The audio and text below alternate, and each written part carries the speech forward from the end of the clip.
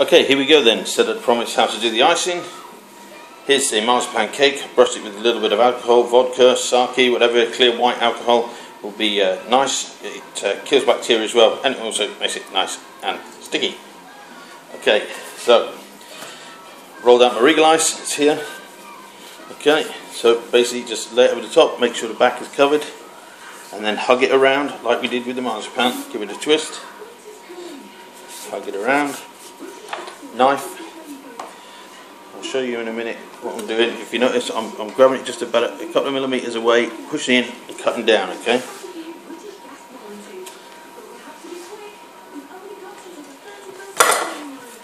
Then pick it up, these corners, just gently tuck them underneath, like so.